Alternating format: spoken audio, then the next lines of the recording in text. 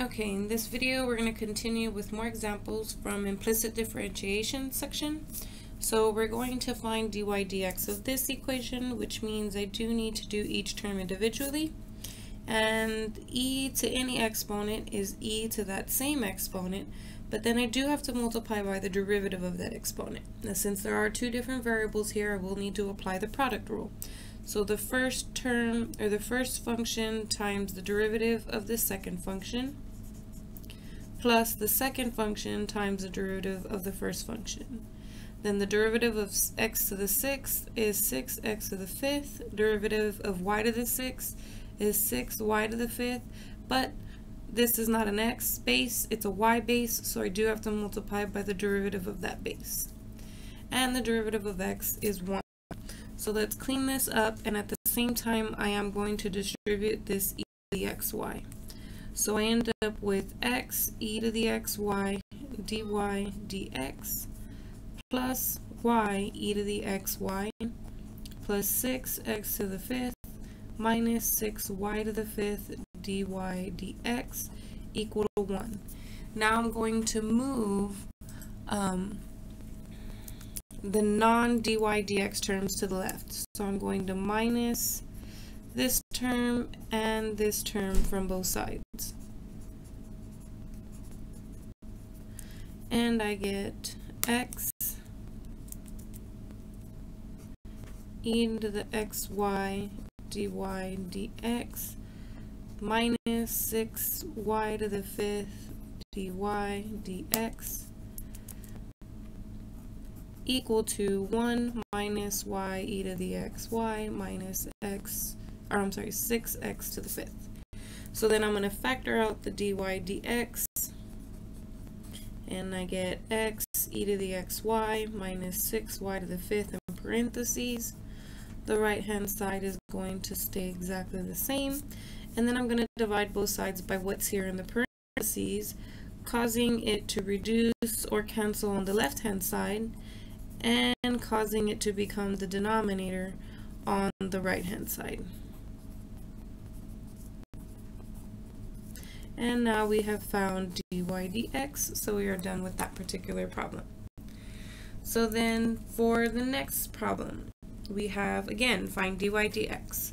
So we do have all of this at an exponent applied. So in order for me to take the derivative of the left hand side, I do need to use the power rule. So 3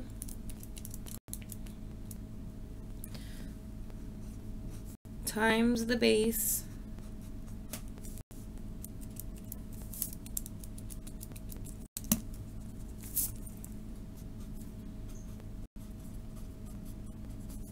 and then decrease the power by 1, but my base is not just an x, so I do have to multiply by the derivative of this. Now the derivative of sine is cosine, but my angle is not just an x, so I do have to multiply by the derivative of this angle, which is pi. Plus, the derivative of cosine is negative sine pi y. And again, the angle is not just an x, so I do have to multiply by the derivative of that, and that is pi, the multiplier, and then the derivative of y is dy dx. And then finally the derivative of 1 is 0. So let's go ahead and multiply this out.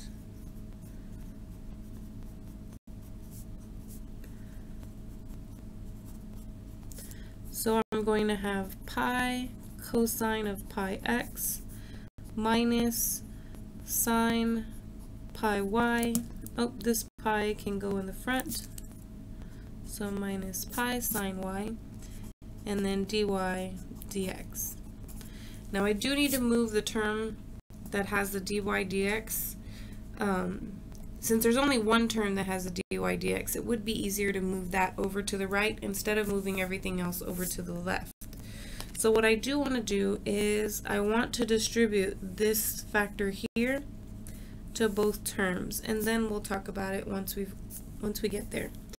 So I'm going to have 3 pi cosine of pi x times sine of pi x plus cosine of pi y squared minus 3 pi sine pi y sine pi x plus cosine pi y squared dy dx equal to 0. So if I want to keep this term on the left hand side, I do need to move this term over to the right hand side. And in order for me to do that, I will have to subtract.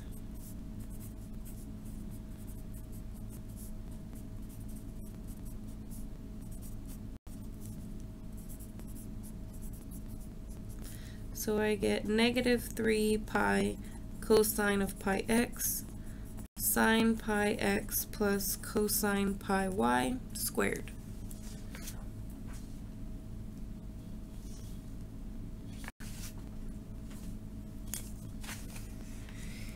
And then now to get the dy dx, I'm going to divide both sides by negative 3 pi sine y sine pi x plus cosine pi y squared.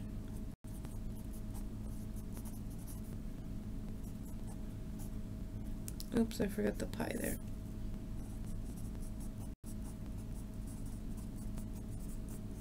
So then this term with the square will cancel.